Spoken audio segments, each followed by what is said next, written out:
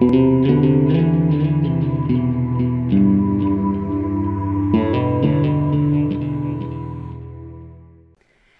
a hospital through change, when its very survival depends on the decisions that you make or don't make, can be daunting.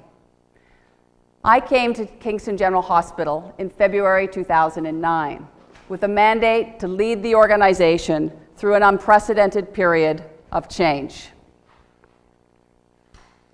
A period of time where, just following 1 year of government actually taking control of the organization because its finances were out of control, staff morale was at an all-time low, sick time at an all-time high, infection rates at an all-time high, quality indicators low, and in short, we had also lost the trust between our hospital and our community. So moving forward, the big question was, given the daunting challenges and given the importance of the organization and its role in the community and its service to hundreds of thousands of patients every year, where to start? Well, I decided to think, as I came forward in this new role, to start at the beginning. And the beginning, going back to the beginning, was to my time when I made the decision to enter nursing. And I still remember that decision to enter nursing as if it was yesterday. I knew that I wanted to make a difference and to affect the lives of people and to be part of the healthcare system and to play a role in making it better. 30 years later, I'm still trying to make a difference, but it's much harder to do when you're further away from the bedside of the patient. In the boardroom, you're not as close to the pulse of the organization and to the people that you're ultimately there to serve, the patients. So I keep a picture in my office to remind me and center me back in terms of why I came into this profession in the first place. This is me as a second-year nursing student at Queen's, and I was working up in Moose Factory, up in Northern Ontario, and it was my first experience in obstetrics. And I met a young woman, and it was her first birth and my first birth. And together, we had to figure out how we were going to make this experience wonderful. She didn't speak a word of English. I was petrified. And together, though, we figured out through touch and voice and just being together and supporting, literally, it felt like a two-way street, supporting each other through this experience. She definitely did the hard work, but the experience was a really positive one and one that I'll never forget in my entire life. But thinking about that connection with the patient and that experience, I can't help but play forward 30 years later, and as we look in our healthcare system, and it's become impersonal. It is confusing. It's hard to find your way around. There are disconnects at every turn. And in fact, we don't embrace the patient and the person and their family as part of the system in which we are serving. We do a lot to people. We do a lot for people, but we don't actually have a system that does things with people and with patients and families in a meaningful way. So as I set out on my journey as the new CEO of KGH, I decided that I wanted to listen and hear from patients first and foremost about what was important to them, what needed to change, and how on earth we were going to go forward and actually make this hospital great. So I started to listen, and I'll tell you some of the messages and some of the discussion was really hard to hear. I'm going to share with you a story from one of our patients, Jenny D.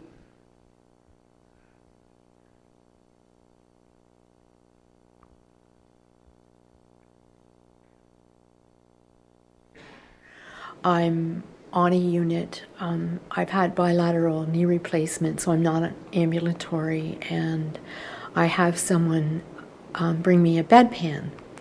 And they were having a party at the nursing station at that particular time, a birthday party for someone. And it was around 9 in the evening. So I got the bedpan, and I had been pumped with lots of antibiotics. So, you know, I had an urgent need to void. So when she came back, I said, you know, you might want to put 2 hands on the bedpan because it's really full.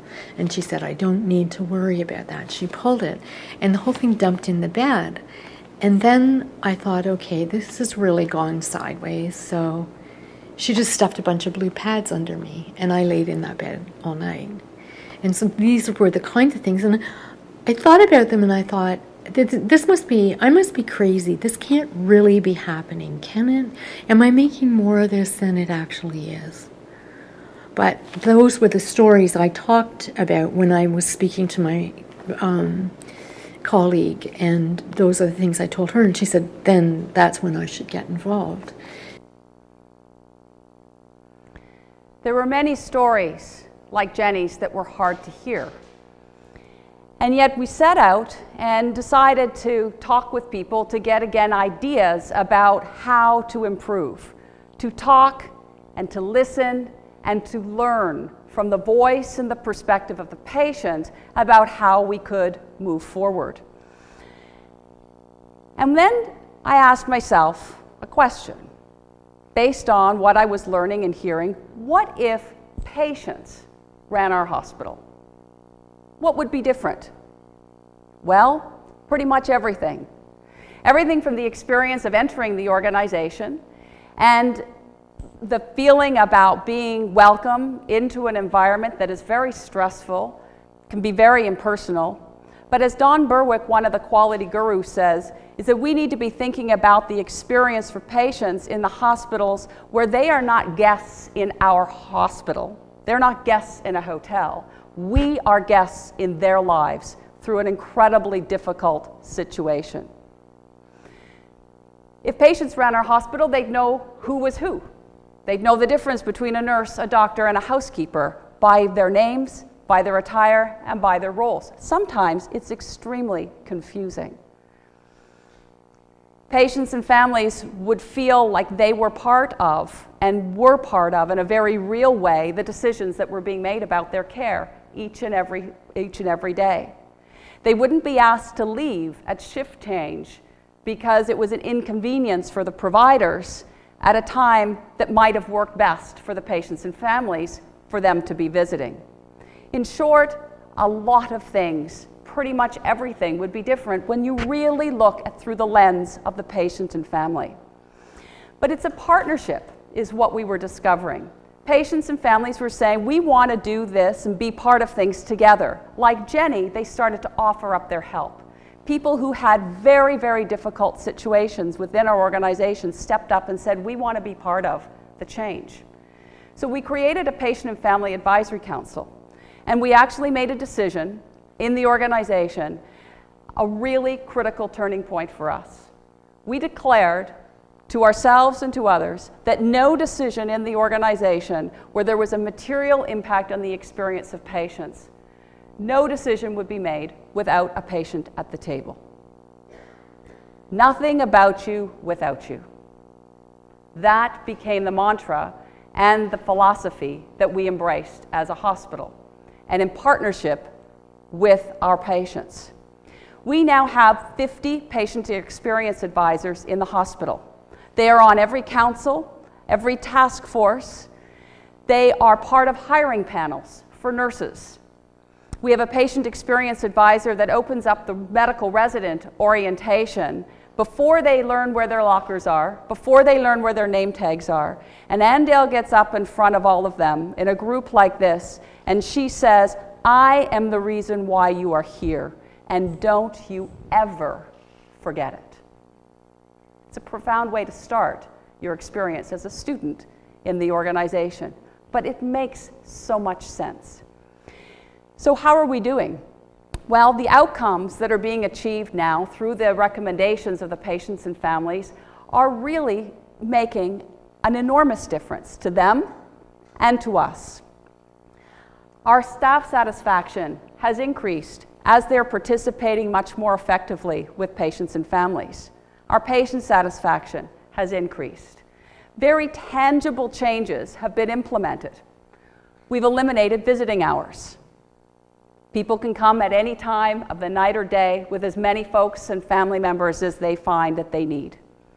There are bedside shift change rounds that are happening at the bedside with the nurses and with the patients as part of the conversation about what's happening and what that plan of care is for the day. There's a whiteboard at the end of every patient's bed where the name of their caregivers and their entire team are written, and people can write messages to each other to make sure that they can communicate. The patient's chart is located right outside the room, inviting interest, participation, and involvement in that plan of care. And name tags. Big first name, Leslee. Role of what every person is doing on the name tag. And one of the things the advisors said was they were really frustrated when, even if they could see the name tag, people flipped it around, so now we have our name on both sides. That was their idea and something that we embraced and that we did together. So patients and families like Marla and others who are really getting in and helping us move forward are making a difference, so much so that others are starting to take notice as well.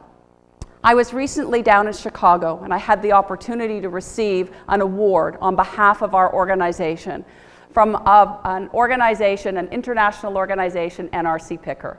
And we won that award as the first Canadian hospital ever for the work that we were doing in patient-centered care and the involvement of patients and families in the fabric of the organization, in everything that we do.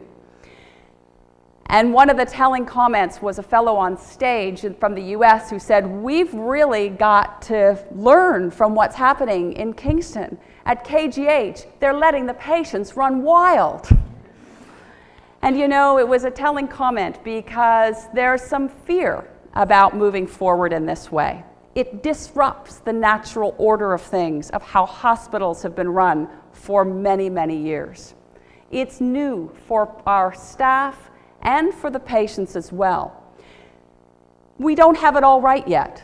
We're still learning, we're still growing, but we have a determination now and a commitment to outstanding care always that has really now lifted people up and lifting the organization up in a way that is profound. And it makes me lead the organization in a very, very different way. But why is this important to you? It's important to you because every single one of you will be a patient, a family member of a patient, a friend of a patient, somebody who counts on the healthcare system for their life and for their well-being. And so you have a role to play as well. The philosophy of nothing about you without you is not one that only I and our organization can embrace. We need you to adopt the philosophy, nothing about me without me. We need you to be part of the change. I need you to say it out loud. Nothing about me without me. Nothing about me. Louder. That's your mantra. That should be your philosophy, and that's what I'm counting on you for. And as you interact with the healthcare system, don't be afraid, but also invite the care team that you are involved with to share that philosophy, to work with you, and to join you in the path of partnership, collaboration, inclusion, and meaningful engagement. This is the new way, this is the path forward for healthcare of the future. I am so proud of the people in my organization who have been taking the risk and taking the stand and making a new path in the way in which healthcare is delivered. Every day we make gains forward. Every day we learn a little something new. But we are charting a course that is making us proud, and we're standing tall. And together, we are changing the face of healthcare. And I join you to participate in that with us for days to come. Your lives depend on it, our lives depend on it, and the lives of all of those who come after us. Thank you.